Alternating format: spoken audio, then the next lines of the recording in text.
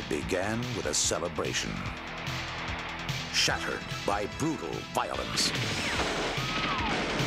until Michael Dudikoff, star of American Ninja, became the Avenging Force.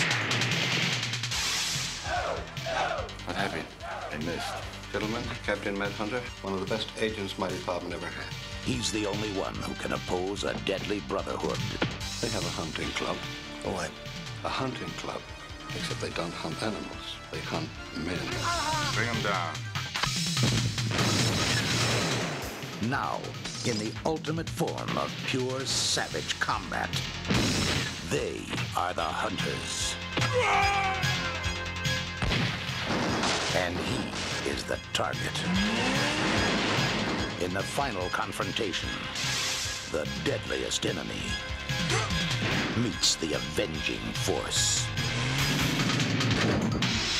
Avenging Force. When getting even just isn't enough.